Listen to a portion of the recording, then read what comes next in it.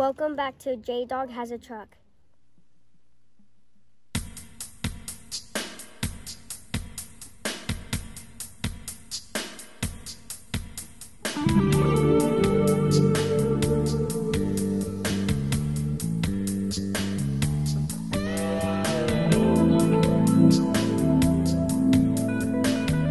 We are doing some very important works here. Very! Oh my gosh.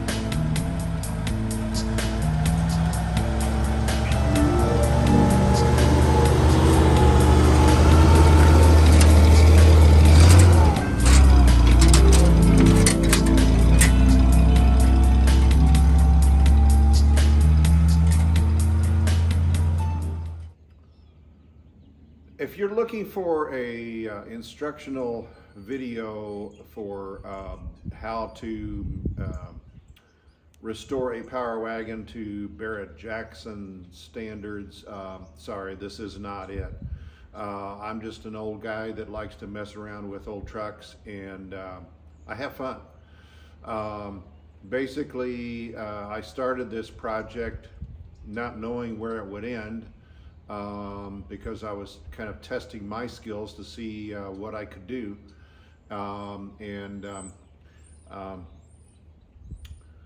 If I do another one, I will probably do it differently, disassemble everything from the very start and just start as close to nut and bolt restoration as possible. But that's not how I did this, and but I think you'll enjoy it. In this video, I was hoping that I would have the restored gauges to put back in as part of this video. Didn't happen. They have not arrived yet. Still out in California getting restored. But I took the time to go back and fix a few things. I had, after driving all summer, I had developed some pretty bad oil leaks. So I figured I had to get that done before I went on any trips this summer. So that's a lot of this video. So enjoy. Okay, getting very close to paint. I did on the edges use some of this medium body seam sealing compound on both sides because it was not smooth from the factory. So let's try to make it a little bit smoother. How's that? So what do we think? It's not completely back together, but I think the finish is quite adequate for primer.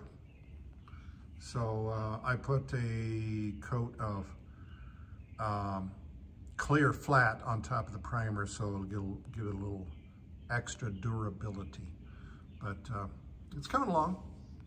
Okay, what you hear now, of course, is the antifreeze being drained again.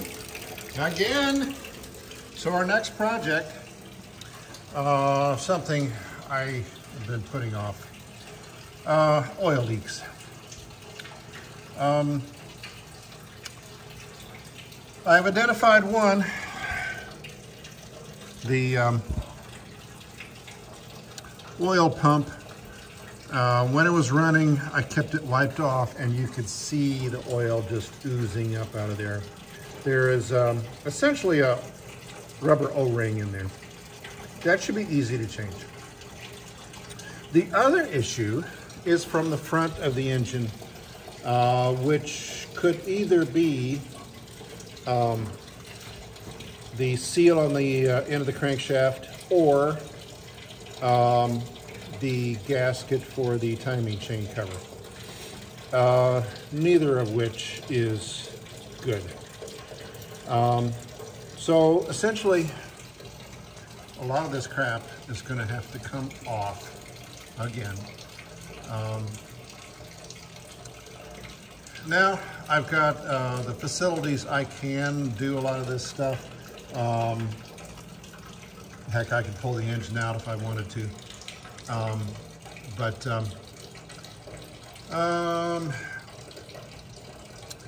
Got to get enough out to where I can remove this engine mount, get to the timing chain cover and the seal on the snout, crankshaft snout. Here we go again, taking things apart. What's the difference between, this is the oil pump gasket, it's called, it's the O-ring. This is squished down,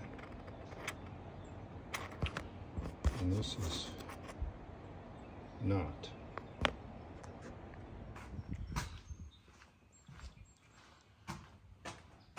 So here's the plan.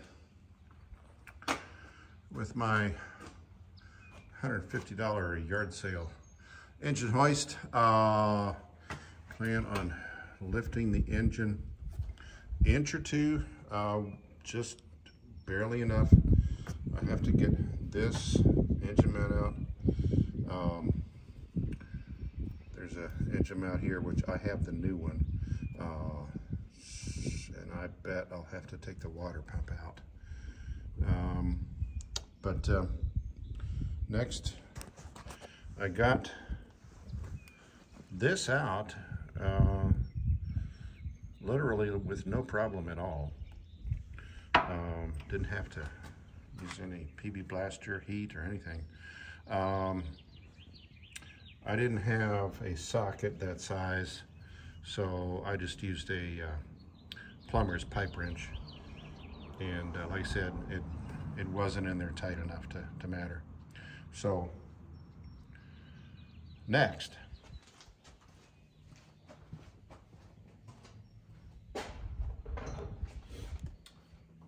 Well, thank goodness we have a Harbor Freight in town now. So basically, I'm going to use this. All these do is just, I'm not even sure it's the right size, but I've got several different choices. But yeah, that's too small. But anyway, that on there. And look at here, one of those things that I've saved over the years. I made this. This is part of my 1947 Plymouth I had in high school.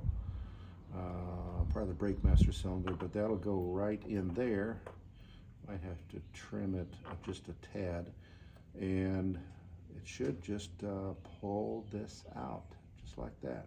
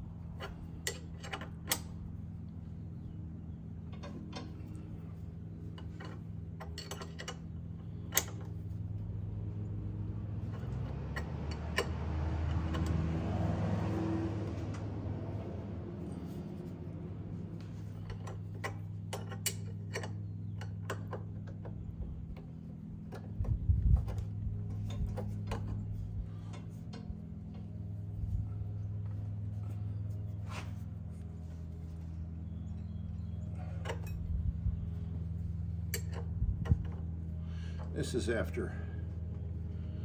Put it in gear and put the parking brake on. So I wouldn't be turning everything over. And I can see it slowly slipping out of there. I sprayed a little PB Blaster in there. Oh yeah.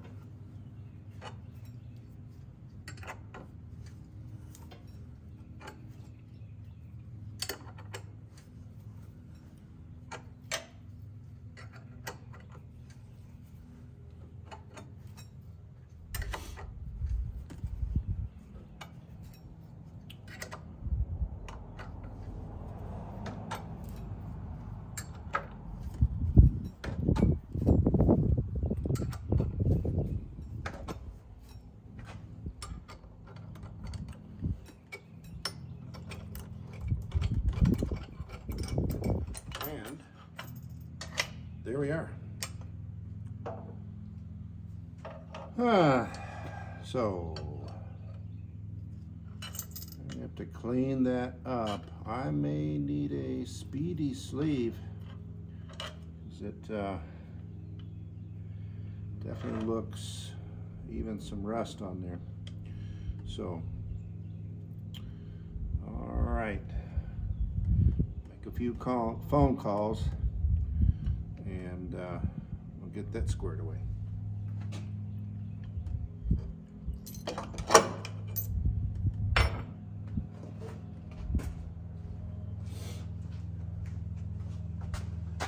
So for those who were interested, this is the old crank pulley, and you notice it's pretty worn there, some rust and crap. This was the original seal,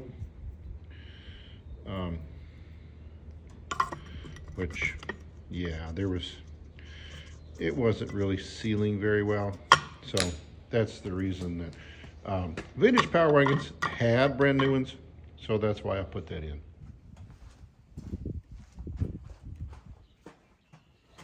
Just enough to let a little bit of a load off, and watch this expand here.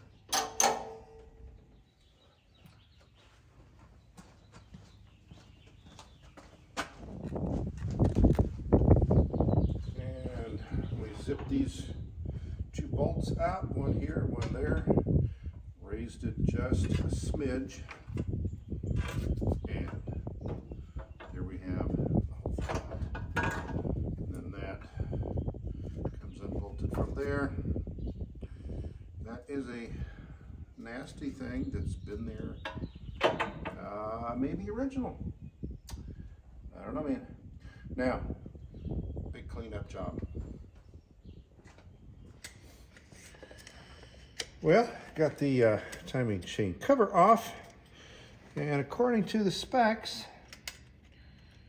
there's supposed to be 1/2-inch play down here, and we are within specs, so don't have to replace the timing chain. So another thing we need to do, we need to get this plate off, because there's a gasket between here. I have to take the cam timing gear off and chain and everything. There is a way to line it up, and there's 2 dots stamped in here, but somebody has been kind enough to put a little paint dollop on there as well.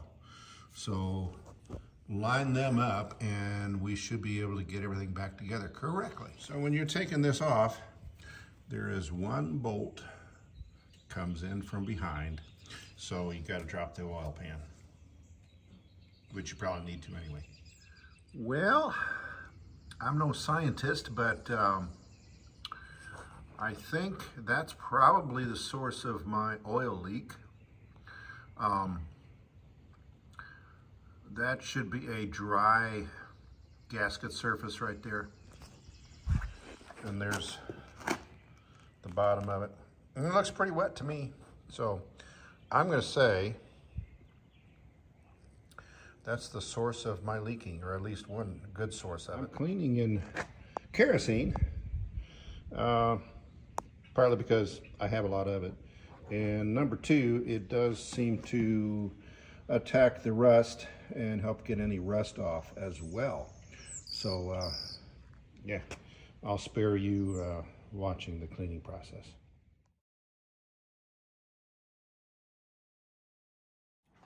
Everybody has their own ideas about using these original fiber gaskets. Should you use RTV? Should you not? Use something else? What I'm going to do, I'm going to use some ultra black, and because we have a couple of surfaces, mating surfaces, where it's a little uneven. So hopefully that will help seal it. And probably what I'll do is just around this bottom semicircle and up a little bit, and just a real thin coating, and hopefully I'll never have to worry about this. Okay, got that plate on, and before we put the timing cover back on, hey, I mentioned the pulley down here, maybe having to get a speedy sleeve. Actually, I'm getting a brand new one from Vintage Power Wagons, so I want to get that first. The book mentions a centering tool. I'm thinking that basically it's going to self-center. Put the timing chain cover on with the bolts loose, then get the pulley on. That should center it, and then tighten up the bolts. But waiting on that for now. Okay, rear main seal is so far still not leaking. I think any contamination in there is coming from the outside, from down here. Could be a tiny bit there, but to replace the rear main seal, have to drop the transmission, take the flywheel off, blah, blah, blah, blah, blah. I'm gonna pass for now. If I get the help, because it's definitely a 2-man job, I may do that down the road, but not today. So here's something important.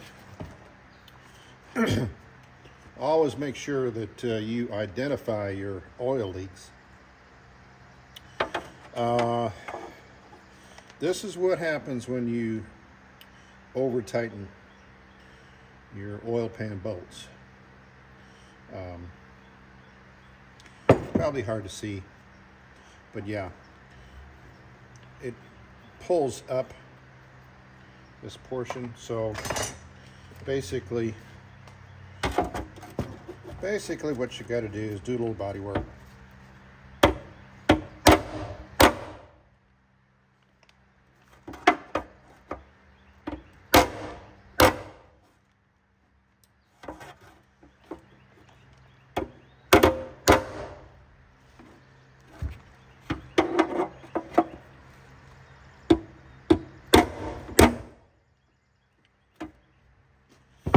Just a little body work to get it to flatten out.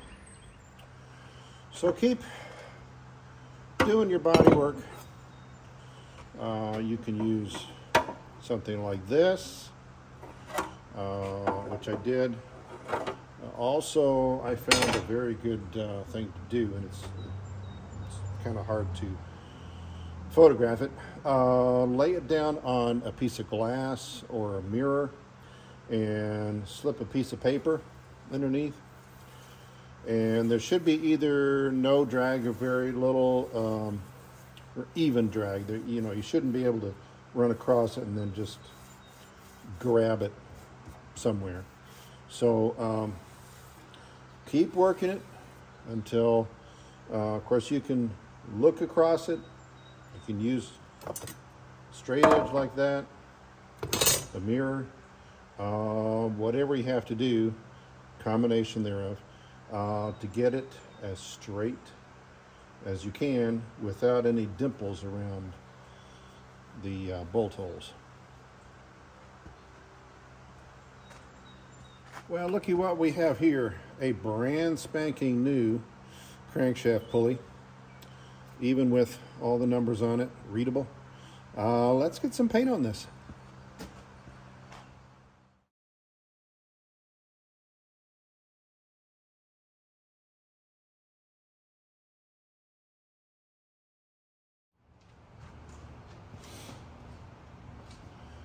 So some YouTube guy recommended that Honda stuff. I put it between this steel and here. This is going to be a flat enough surface. I'll just see if I can go straight, and let's start getting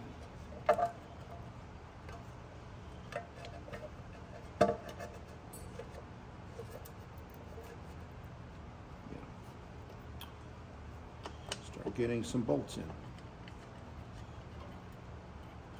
And I spent time cleaning that real well with fine sandpaper, alcohol, and should have a nice clean surface to adhere to.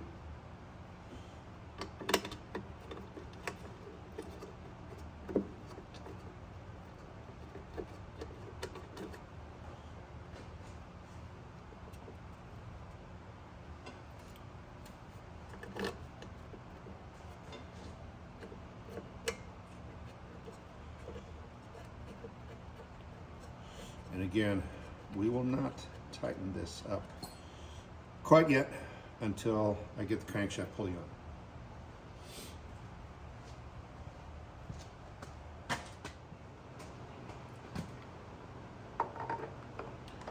So I heated this up on the top of my wood stove.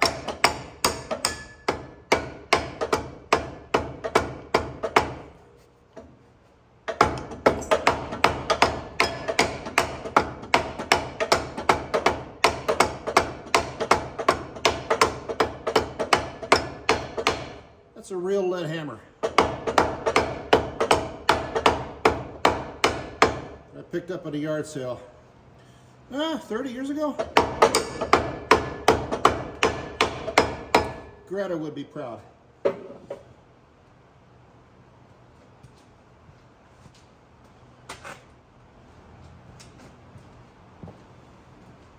Get it in, at least partially, then I can use this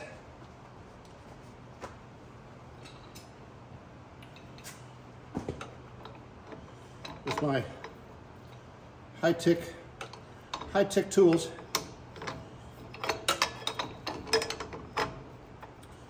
And that should draw it the wet rest of the way closed.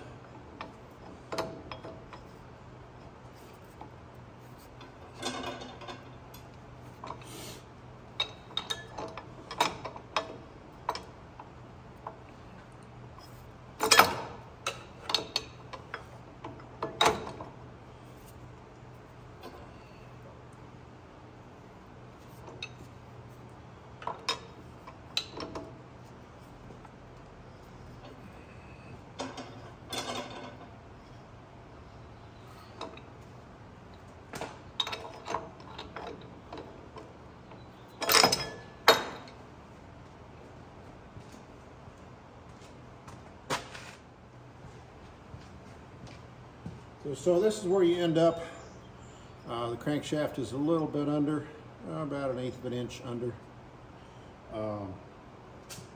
The pulley extends a little bit. That should be correct, and as long as your pulleys line up, should be good to go.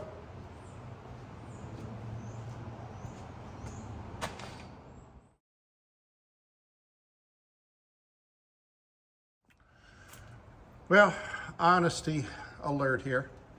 I have always had trouble getting these oil pan gaskets to seal properly. Basically, the same engine in my old 47 Plymouth back in high school. Had a heck of a time getting it to stop leaking. It's a little tricky, and I'm trying 2 or 3 different ways of doing this. Gasket set is relatively cheap. So you can try different things. You're only going to see what works. So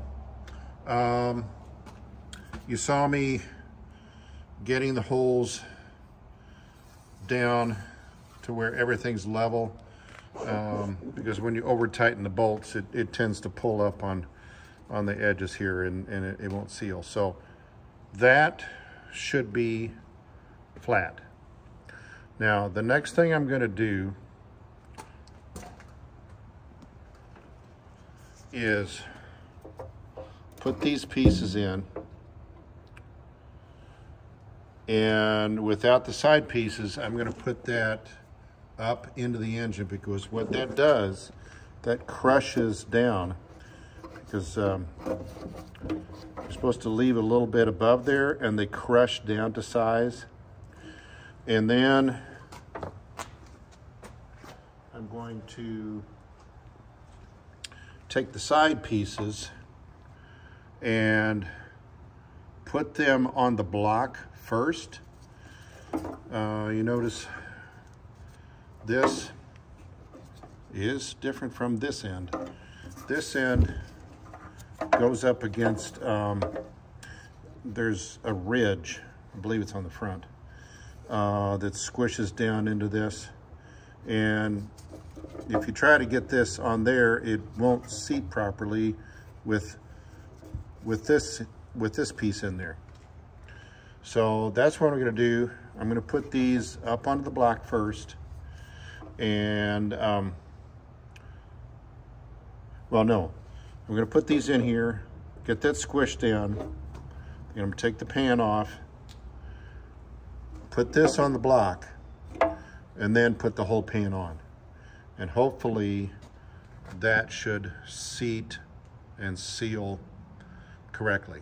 Yeah, you'll find out or not if this doesn't work. This time I am trying this Permatex Right Stuff 90-minute gasket maker. With the old black stuff, you're supposed to wait 24 hours, and there's controversy on that. Some people say you don't have to, some people say you do. So I'm going to try this and see what it does.